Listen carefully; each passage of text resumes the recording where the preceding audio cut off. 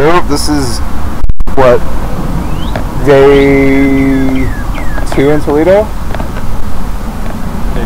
Day 2 in Toledo, Ohio.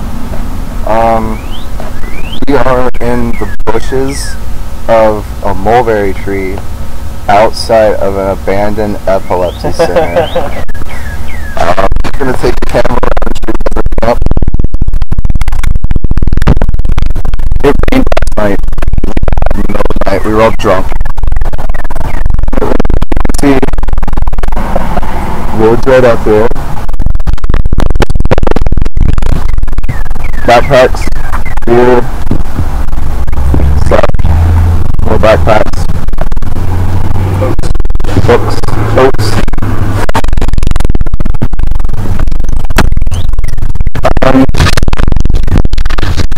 So far, we are going to be waiting in Toledo till the 30th.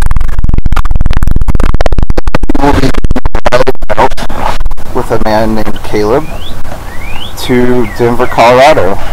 And we hope to make Denver by the 2nd. From there, we're going to keep going west, see what happens.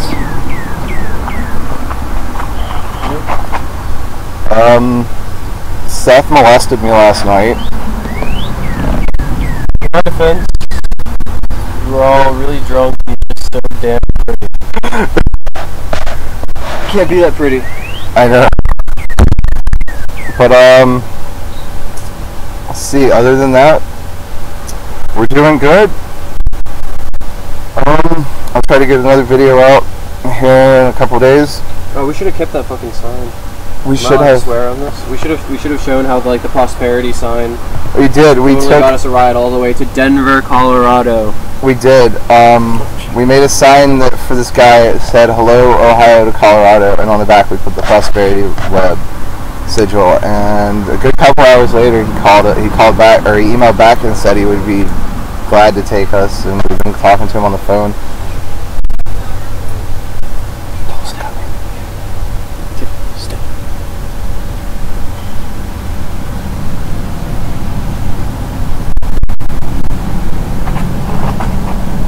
I just heard people. Yeah, we're kind of close to the sidewalk. We have to stop talking when people walk by, so dope spot doesn't get destroyed and cops don't show up. Meanwhile, Tickle's trying to find light beams. But yeah, also, for those of you who do not know how far Toledo and Denver are, it's probably going to shave weeks off of our trip. So, thank you, Prosperity Sigil. It'll save us, like, maybe a month or 2. Yeah, we met Ember last night. That was interesting. Other than that, we're just kind of chilling, drinking beer, eating oatmeal. It's a good life. I'll have another video out in a couple of days. Viva Discordia.